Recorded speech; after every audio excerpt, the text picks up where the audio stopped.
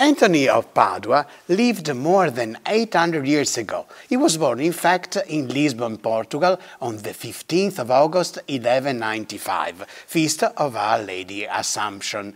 He was baptized, receiving the name Fernando. According to some historians, his father was Martin de Bouillon, descendant of the famous Geoffrey de Bouillon family, one of the leaders of the First Crusade, and his mother was Maria Teresa Taveira, descendant of Froila I, fourth king of Asturia. His parents had great plans for him, and in particular his father wanted him to become a knight of King Sancho. Fernando's parents were truly happy when the cries of their child resounded through the house.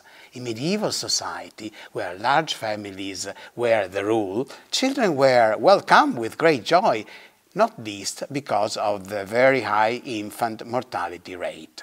Today's society is very different from the one in which St. Anthony lived, but for us Christians, human life has always been sacred. In his apostolic exhortation, Amoris Laetitia, the joy of love, Pope Francis writes, "So great is the value of human life, and so inalienable the right to life of an innocent child growing in the mother's womb, that no alleged right can justify a decision to terminate that life." Therefore, let us pray. Dear St. Anthony, help us to defend our life from conception to natural death, and give us the strength to respect all people, to truly follow Jesus' teaching, to love our neighbor. Amen.